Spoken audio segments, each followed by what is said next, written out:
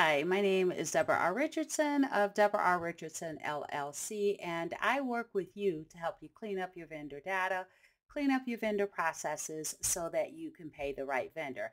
Now, this week's Vendor Master File tip of the week is to get updates on new Nacha operating rules in your inbox. And I'm going to do a quick demo because it is very quick. But first, I did want to just share with you, in case you don't know, who Nacha is and what they do.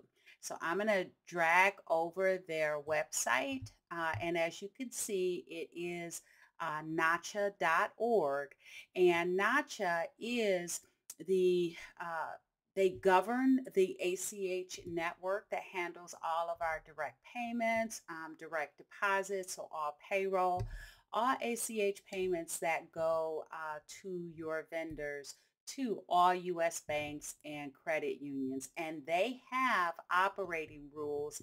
And some of those operating rules affect the vendor master or the vendor master file, the vendor maintenance team, and what they do. So I want to just show you how to get to those. And then that also is the same page that you will sign up for alerts to be sent to your email. So on here, you're going to go to ACH and you're going to go to new rules. And what that's going to do is it's going to take you to the operating rules. And as you can see, it's really good information because it shows the operating rules and when they go into effect. And so some of these are, again, very relevant. I want to take you back to what I'm showing here, the micro entry rules. There was a phase one and then a phase two, and it shows the effective dates. So phase one is that you had to have account verify in all caps in the description when you sent your micro entry in the file to the bank. And a micro entry is right just that penny test. So if you do penny tests, you do micro entries, whatever your system calls it, you have to have account verify in that file that is generated that goes to the bank. Now, the second part of that rule was that you have to have a way that you can identify if there's fraudulent activity just based on the volume and the regular amount of fraud that you may see. So this can be very important. And so there are some rules that are coming up that may help you, and you want to make sure that you get that information. So I do recommend you bookmark this page, but then also you can sign up to receive rules, news, and risk management tools via email. Who wouldn't want that? So go ahead and enter your information in, and then you can sign up very quickly.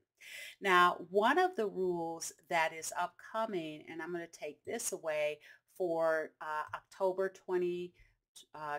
1st, 2024, is has to do with being able to return suspected fraudulent payments, and it has a specific reason code. So that's one. There's another one as well. So this podcast is going to come up in your feed, or it's going to come up right after this video at the end of this video, and you can check it out there, or you can check it out wherever you listen to podcasts. All right, so if you'd like more information on how to improve your vendor process, please go to my website at debrarrichardson.com, and that will help you get resources to avoid tools or to avoid fraud, regulatory fines, and just overall bad vendor data. Now, if you'd like quite a few hours of annual training just on the fraud process, I used to say 115, but I've added and continue to add through the end of the year AI and RPA videos. And so it's probably up to 163 hours now. Lots of training just on vendor process topics. So make sure if you're interested in that, you check out my vendor process training center at training.debrarrichardson.com. So good luck, and be sure to hit the notification bell to be notified next Tuesday for the next Vendor Master File tip of the week.